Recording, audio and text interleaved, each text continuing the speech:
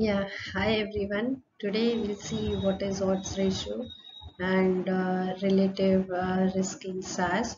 So let's see the basic concepts of calculating odds ratio and relative risk in SAS software. Okay. So we'll go through its introduction, what are its statistics available. Then we'll look at some examples of SAS program as to how to write the program for calculating odds ratio and relative risk. And finally we will do the interpretation, right? Okay.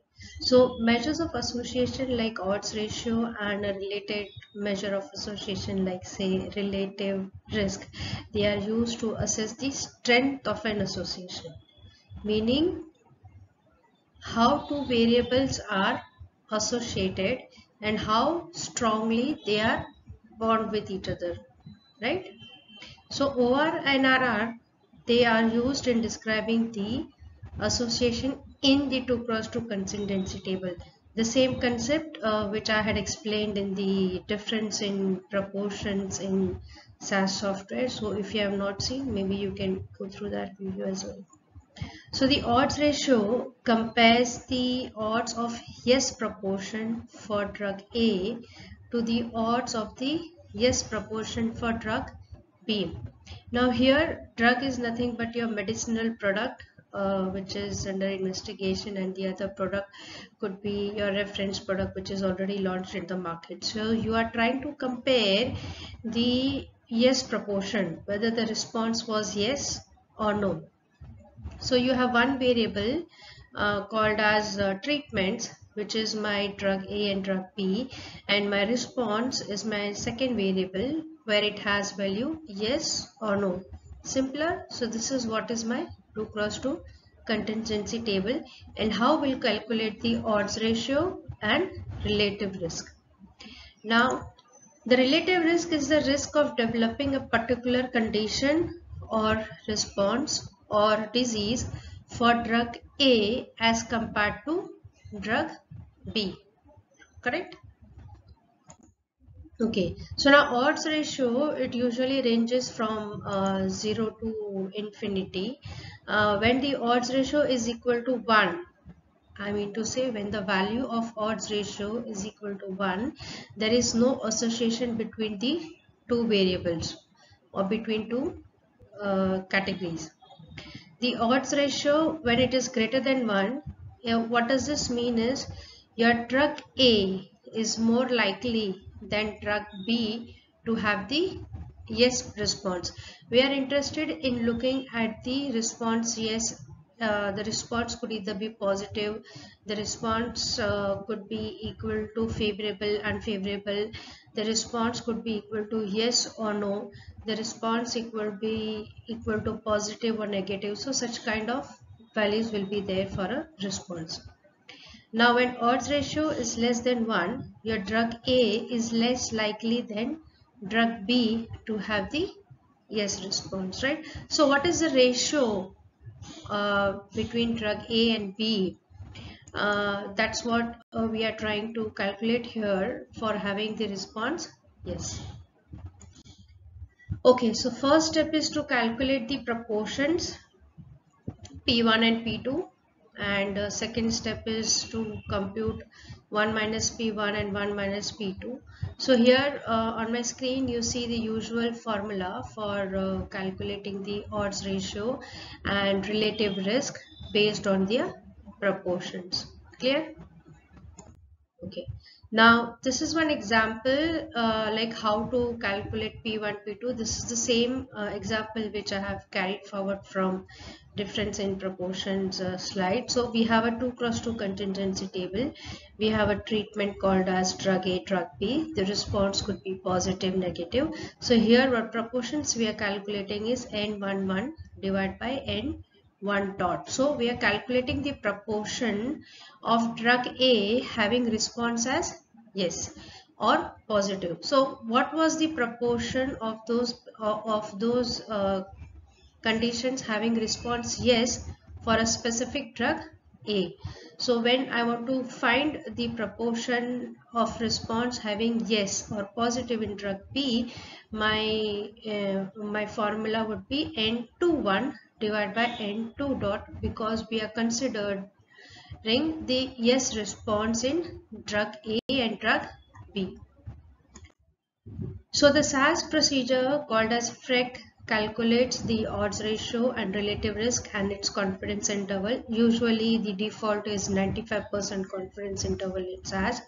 Now to get the odds ratio and relative risk, we use chi-square and measures options in the table statement of SAS procedure proc frec. Now even though if you are using the OR option in the table statement of SAS in the proc frec procedure, it has the same result and the same action and the same values as specifying both chi-square and the measures options in the table statement. So you can either use all or you can use both chi-square and measures. You will get the same results and same action, so you can try it out as a small example as a homework just to see whether you're getting the same values, right? So here I have explained here a very small example will produce the odd ratio and relative risk. So say the data should be arranged in this order, like I am having drug A and the first case is positive. So we are trying to find the odds ratio of all those positive cases as compared to drug A and drug B. So we'll have a specific count as numbers shown, and then you can write specific proc frec and you can write your chi-square and measures, or else you can use the, like say for example here this is the first option where you can write chi-square and the measures. The second option is to include only the all, and if either you can write these both or you write the single all, the answer would be same and your results also would be most likely will be almost same. So that's how you can try and do the as a homework, as to just to see whether you're getting the same results, right? So the interpretation is the following statistics are calculated by the SAS program, which is chi-square or Pearson correlation or the odds ratio or the relative risk or 95% confidence interval. So like say for example, if I am having a relative risk is equal to 2 as compared to the other group, what does it mean is I am having the risk of having this improvement specific in the response yes uh, is 2%, right? So that's what you can you can do the interpretation for relative risk. So if I want to find the exact confidence limits for the odds ratio and relative risk where the data is too sparse, any one cell count is less than 5. So in such scenario, when we have to do the calculate the p-value, when any cell count is less than 5, what do? We use the Fisher's exact test. So I have another video as well for how do we calculate Fisher's exact test. So maybe you can go through that when you get time. And here the option would be exact OR.